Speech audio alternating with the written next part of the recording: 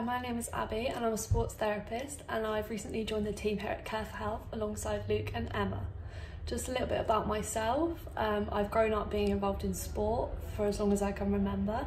When I was very little, I used to dance a lot. I used to do ballet modern from the age of 3 to about 18 years old.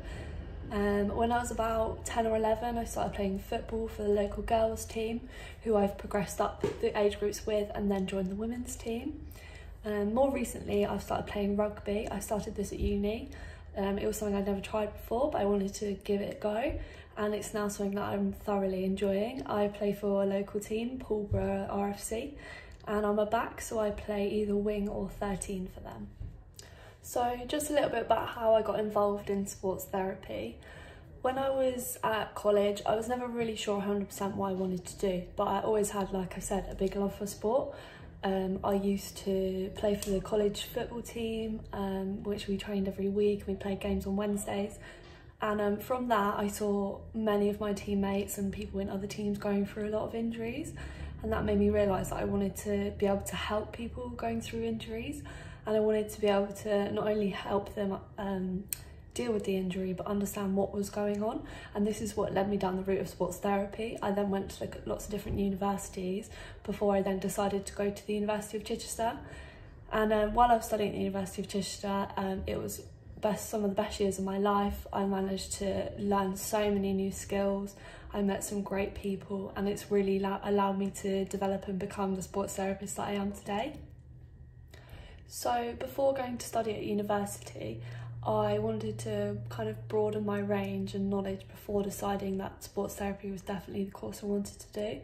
So I took on a couple of placement days because I understood a lot about sports injuries within sports teams and sporting environment. However, I didn't know an awful lot about how sports therapy can help those who aren't athletes.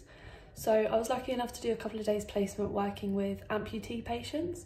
And here I saw people giving out prosthetics and people walking for the first time again, people being taught how to walk, and things like this. And this really broadened my knowledge and showed me how sports therapy can be applied to anyone. It doesn't have to be just athletes. And during my time at the University of Chichester, I had to undergo some placement hours, and this involved either going to join a football team, a sports team, any sort of club, or going to a clinic to shadow their sports therapist and just understand a bit more about how sports therapy is applied in the real world. So one of my placements took place at Chichester and Selsey FC, working with the ladies team, where I followed the sports therapist there, and I went through injury assessments with players and also worked pitch side with the teams.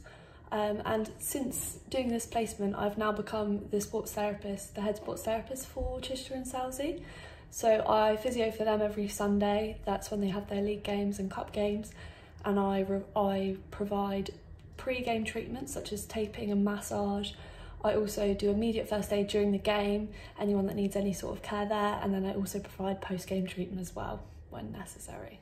So that was just a short little intro to me.